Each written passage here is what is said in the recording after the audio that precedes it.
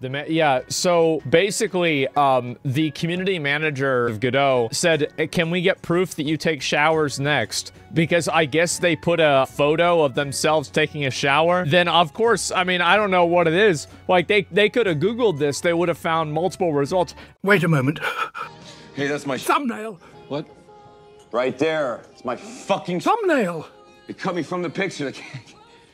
He's cut me from the fucking picture. They can't cut me out. Just a joke. In all seriousness, that was actually a good response. And the community manager actually had more to say. But here's just a quick recap. So there's a community manager that works for this game engine. The community manager running this account blocked someone who's paying $100 a month to support the project because the person decided to say focus on the engine and not politics. The guy that made Godot has been replying to people all day saying he has no idea why people are being blocked. Basically, anybody who has questioned this community manager has been blocked. This is insane! They're using this social, what do you call it, this brand account as like their own social media profile. And then today. You know, this is a person who like went on basically a mental illness blocking spree, and they didn't even get rid of them. Just to show you how crazy this whole thing got, even Mr. Minecraft himself commented on it. And then the community manager tried a clap back on Voldemort, which ironically was deleted while I was literally making this clip. Granted.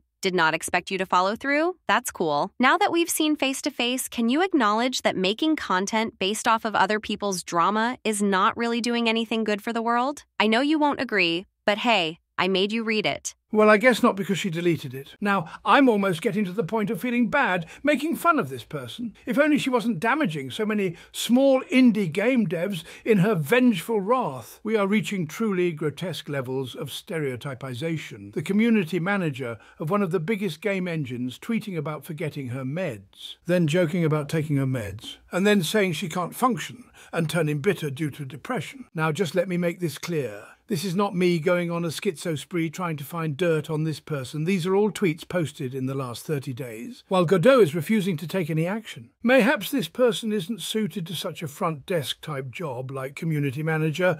May I recommend something more fitting? Like, y'all have to understand that I have a mental disorder. Welcome to Twitch, Nat.